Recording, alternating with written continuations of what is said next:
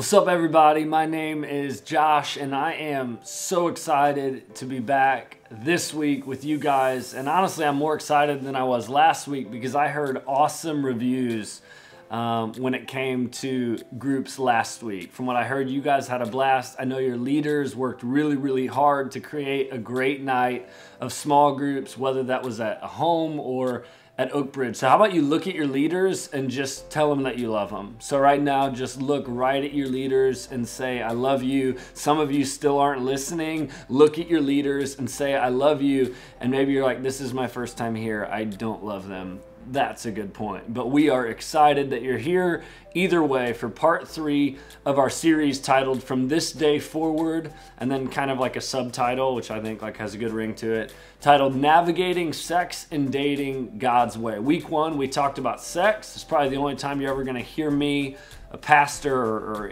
anybody in church for that matter, saying, let's talk about sex, baby. But we did. We talked about sex. Then last week, we talked about singleness and how singleness is a gift. And some of you might have been annoyed, right? Because you're like, I thought it was about sex and dating. Like, I brought my bae to hear about dating, right? Like, I wanted to talk about that. Well, you're in for a treat. Like you're here, you came the right week, because we are talking about dating this week. Let's chat about dating, because here's what I know, okay? Y'all are gonna date. Y'all are gonna date. Whether you're in middle school or high school, like girls, you're gonna have, some boyfriends before you graduate, most likely. Guys, you're gonna have some girlfriends before you graduate, most likely. As much as I wish I could get up here, and I do wish this, by the way, I wish I could get up here and just be like, don't date until you graduate high school, and then say quick prayer and just close down. Say amen, right? Everybody parts ways. That's the sermon for this week. Just don't date until you graduate high school. But that wouldn't work, okay? Because it didn't work for me. Like, I dated. I'm guessing that a lot of you will as well. But before we talk about kind of some of the main, aspects of dating, I want to say this. Like, you don't have to date. You don't have to date. You can if you want to. Like, it's a free country, unless your parents tell you you can't until a certain age. Respect them, honor your parents. But you don't have to date. The pressure's off. You can have an amazing middle school and high school experience while you're single. It's true. Like, Jesus is enough. His grace is sufficient for you. But even beyond the spiritual side of things, like, you can just have a lot of fun in middle school and high school without worrying about a boyfriend or girlfriend. It's true. Kind of what we talked about last week. Like, dating is great if you do it right, but it's also distracting. And so you can, there'll just be so much more room for activities, like if you're single. So again, you don't have to date, but a lot of you will. So let's ask the first question right here. What's the point of dating? What's the point? In other words, why? Like what is the point of dating? What is the what of dating? Which leads really to the first point. There has to be a purpose. There has to be a point. There has to be kind of a reason as to why you're dating. Like, if I asked you middle school or high school, why are you dating? You should be able to answer that question. You should be able to answer, what is the purpose of this relationship? But a lot of times it's like, I don't know. Thought it would be fun. He's hot, she's a babe. We'll just kind of see where it goes. But that answer doesn't suffice, and here's why. The wisest person to ever live, other than Jesus, writes this in Proverbs 29:18. Without vision, the people perish.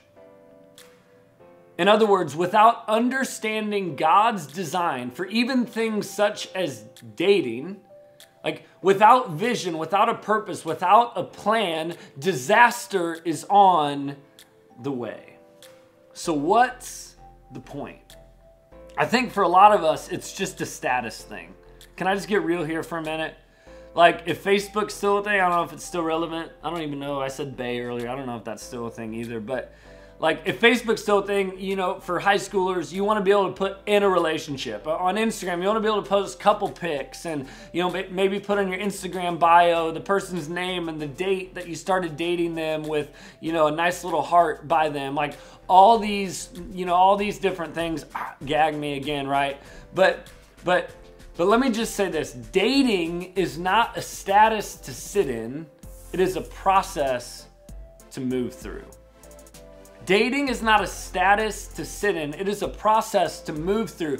The purpose of dating is to be a process, and it's to be a process of evaluation. While Scripture doesn't talk much about dating, because dating really wasn't a thing back in those times, but while it doesn't talk a whole lot about dating, it talks a lot about evaluation. Dudes, look at this passage. Again, Solomon writes this, the wisest man to ever live other than Jesus says this: better to live on the corner of a roof than share a house with a quarrelsome wife. Proverbs 25:24. Friends, do you think that's written to a married man? You know, just some dude living on the corner of a roof, you know, finally reads this and thinks, now you tell me. No, this is written to a single guy who is to evaluate the type of person that he should spend the rest of his life with. Like, is she angry? Is she quarrelsome? Does she start arguments? Is she trying to pick fights? Is she, you know, like, is she tough to be around? Is she not a joy to be around? Like, don't marry someone like that, Solomon says. And then, ladies, look at this. Look at what he writes a few verses later. A man without self-control is like a city broken into and left without walls. Do you think this is for the married girl who's already married to someone that has no self-control and has these random bursts of anger, and she's like, well, too late? No, it's written to a single girl saying, hey, is that guy that you think, you know, is real cute, you know, like you kind of like him, is he mean? Does he have random outbursts of anger? Can he not control himself?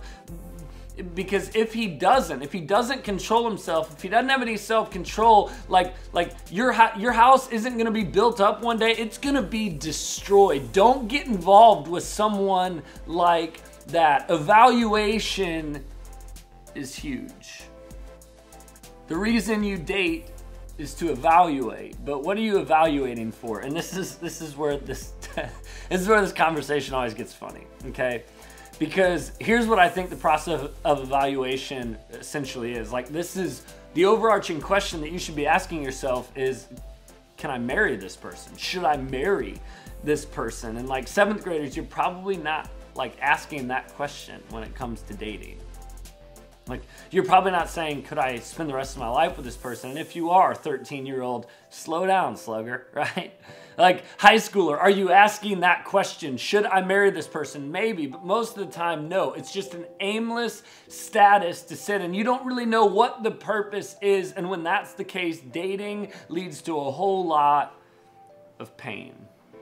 So the why of dating, the what of dating is it is a process of evaluation, which should lead to the next question: who should I date? If dating is to be a process of evaluation, the who question is probably the most important question of all. And most of the time, the answer to that, when it's like, who should you date? Like, dudes, what we'll say is like, well, she's got to be hot. Or, you know, girls, you would say, he's got to be hot. Or you might throw in words like, they got to be funny and nice and charming, whatever it would be. But that's not enough. That's not enough if you're wanting to follow Jesus. Look at this. If you're wanting to follow Jesus in your dating, you have to date someone who follows Jesus. That should be obvious. In fact, for many of you, it is. But for some of us, it's not. Like, honestly, at some point, if you're single right now and if you're wanting to follow Jesus, you know that. That's just a prerequisite. They have to love Jesus. They have to follow Jesus. But then someone comes along who doesn't. And they're cute. And they show interest. And they like you. And you're like, well, you know, so what seemed to be obvious in the past is now it's blurry and it's gray. And you're like, well, maybe I could date that person. And before you know it, you're dating someone who like, for you, the most important thing about you should be your relationship with Jesus. They don't even have that in common with you. And then hear this. This happens every single time. When you date someone who doesn't love Jesus, your relationship with Jesus always takes a hit. It always takes a hit every single time. You're influenced by them. This is going to be the person that you probably hang out with more than anybody and talk to more than anybody in your world. They're going to influence you. Like pretty soon you compromise values and morals and sexual boundaries and these types of things because you're being impacted. You're being influenced by someone who doesn't follow Jesus. So you got to make sure they love God. But beyond that, I'm going to give you two words to think about when you're thinking on who you should date. And the first one is this: chemistry. Chemistry. Like you need to click. You do. Don't date someone because it's just the first person that's shown interest. Let me just be clear. Just because they love Jesus doesn't mean that you guys should like date, right? I mean, that's at least a good thought. Like make sure it clicks. Make sure there's some chemistry. Make sure you're attracted to them. Make sure that you guys have fun together. Make sure that it doesn't feel forced. Chemistry. But the problem is a lot of times we stop there. We stop there and you're like, oh, this feels so good. This is so fun. Like everything's so natural with them. This is amazing. They're so cute. They're so funny. Nobody has ever loved like we have loved before. And so chemistry takes over. But guys, much more important than chemistry is character. Character. Do not stop at chemistry because you could have chemistry with just about anybody, right? Like you might have chemistry with someone that you should have no business dating. And so the most important question is character. Who is this person? How do they treat people? How do they treat me? How would my life be if I spent the rest of my life with this person? Do they love God? What do they think about when they think about God? You know, is their life different than the average person? Is this God's best for me? That's such a huge question to ask. I remember there was this girl in high school. She was a senior, I was a junior, and I thought she was like really pretty cute. And we had like fun. We had some fun conversations. And I remember like there was kind of some chemistry there. And I would get all excited when I thought about her, this and that. It was like, you know, and I remember like after a while, there were a couple times she was like kind of a partier. She would come over to my house at like super late at night and she would say, come out to my car, okay? Come out to my car. And I would be like, no, it's late. I'm in bed. And she's like, I'm going to start honking. I'm going to start honking, wake your whole neighborhood up if you don't come out. So there were like 3 different times I would go out to her car. We never kissed or anything, promise. And we would just have conversations. And I realized pretty quickly, even though this is kind of fun, even though there's some chemistry, I don't know where her character is. I don't know if it lines up. And I know that's a goofy example, but you should know right away. Like, is this God's best for me? And then now the last thing that I want to say about dating is this. Some of you are like, well, what if God's best never comes along? Some of you date later on in high school. Some of you date in college. Some of you date in middle school. All this because you're like, I'm just never good. Which if you're in middle school, it's kind of dramatic, okay? If you're in high school, it's kind of dramatic too. But I understand the sentiment, like God's best. When is that going to come along? And so like, honestly, here's the issue. A lot of times when it comes to dating, we don't trust God. Like we trust that God is big enough to save us from our sins. We trust that God is big enough to bring us to heaven, to rise from the dead, but we don't trust that God is good enough to give us his best for us in regards to dating. And so I just want to ask, like, please don't be a believer. Don't be a believer that doesn't believe that God cares for you. God cares for every aspect of your life. I'm going to close with this. Trust that the God who saved you, if you're single, you're older, you got to wait. You got to wait for God's best. And I want you to trust that the God who saved you will provide a mate for you, boyfriend or girlfriend, his best for you.